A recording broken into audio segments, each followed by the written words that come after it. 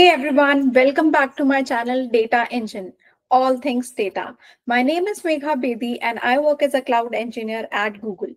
In this video, get ready to have your mind blown because Google just dropped a game-changing tool for researchers, students, and anyone who loves to learn. NotebookLM. Forget messy notes and endless scrolling. NotebookLM is like having a super smart AI research assistant that lives inside your computer.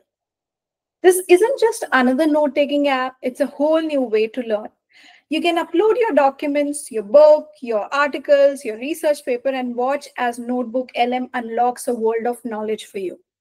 But here's the kicker. Notebook LM can transform your documents into podcasts. Yes, you heard that right. Imagine absorbing complex information effortlessly while you are on the go, working out, or just relaxing. Now, I know what you're thinking. Sounds cool, but does it actually work? Well, I put it to the test with a challenging book on Karma and Rebirth by K.N. Rao, and the results were mind blowing. Welcome to our deep dive, everybody.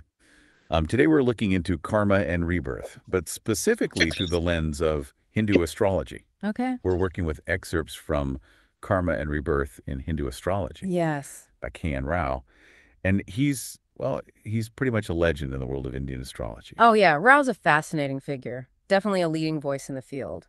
And what makes his perspective so compelling is the sheer volume of his experience. Right. I was looking at his bio. He's analyzed like over 50,000 horoscopes. It's mind-boggling, isn't it? It is. 50,000 individual charts. It's like an entire library. It is a library of life stories, essentially. Exactly. And Rao's not just collecting these charts. No. He's meticulously studying them, looking for patterns and connections, and really trying to understand how karma and rebirth manifest in people's lives. I've got to admit, I'm really interested to see where he goes with this. Oh, you're in for a treat.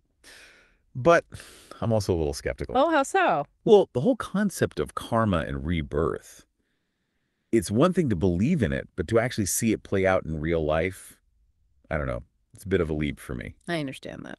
So how does Rao approach this, especially when he's dealing with people who might not be familiar with these concepts? Well, he talks about this in the book. Oh. He found that especially when working with, say, foreigners, people who haven't grown up with these ideas, he could achieve a pretty remarkable level of accuracy by focusing on what he calls predestined events. Predestined. Okay, you're going to have to give me an example here. Sure. So he tells the story about doing a reading for an American man, someone with absolutely no background in Hindu astrology or anything like that. Okay.